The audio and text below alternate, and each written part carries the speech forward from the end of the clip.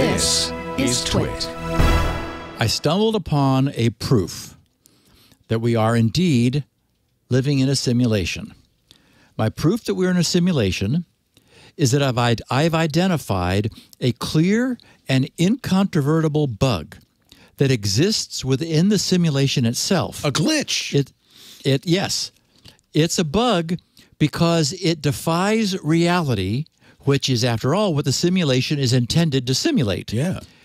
And what makes this so compelling is that all of us are aware of this bug, but we all just shrug it off without it ever occurring to us that that is what it is. So here's the bug. I'm ready to have my mind blown. Okay. It's a clear failure in the rules of probability. If the rules of probability were being properly simulated, when you attempt to plug in one of those original USB-A style rectangular plugs, the plug's orientation would be wrong only half the time. Yeah. But we all know that it's not 50-50. Everyone's experience is that the first time we attempt to plug in one of those, it is almost always wrong. Always. Always. Isn't it? It is. Yes. Leo, it is always wrong. It cannot be always wrong, but it is. I have the Leo Laporte corollary to that.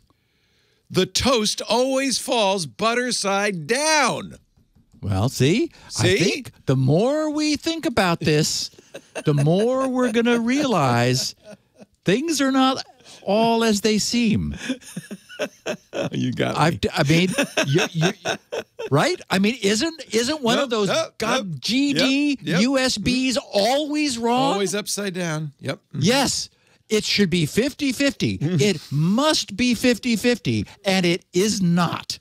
No one's experience is that it's 50-50. So we've been given a clue that we've not been paying attention to. It's a glitch in the matrix. You found it. It's a bug. Yep. It's a bug in probability, and that must mean that there's a failure in the simulation.